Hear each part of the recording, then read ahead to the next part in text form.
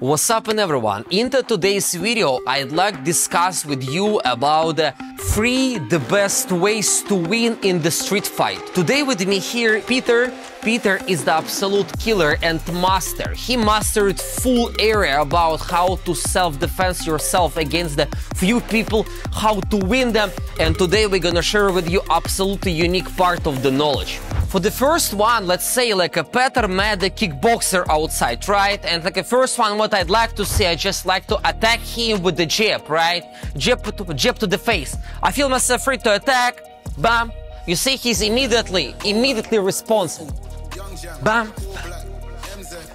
But how for me to throw the jab to do not have it, right? What I have to do, Peter? Because look, when I'm throwing, right, you already meet me, right?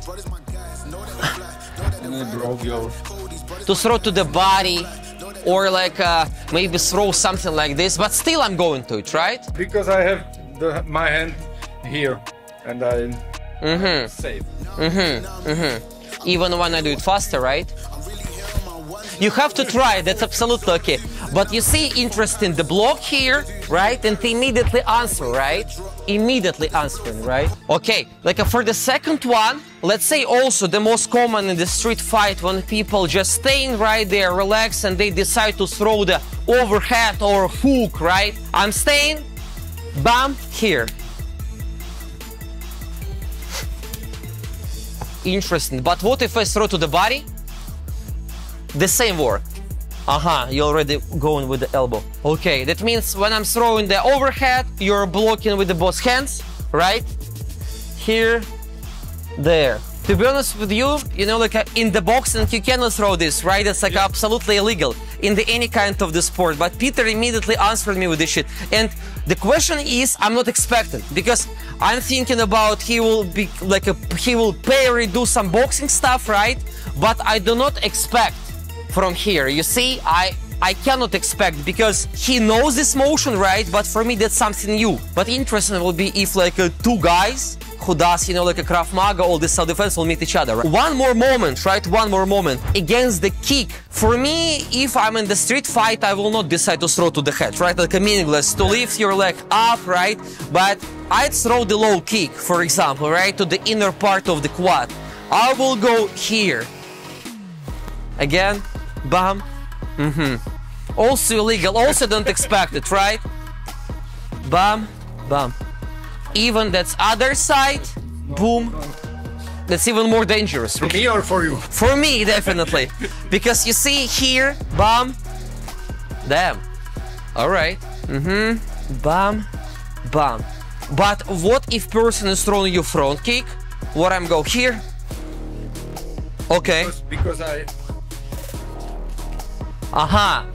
You're just directing me out of the attack line, right? You're just going here. Boom. Last one as a bonus. Peter, like you know a lot of different stuff, right? But what if you meet the person outside and you feel the danger? Person doesn't have the weapon, nothing, but for example, like any drunk guy, right? And you feel some situation is coming. What is the most safety to do not go to the prison after your activity, but in the same one effective motion you could recommend to the people? And go in like to the neck.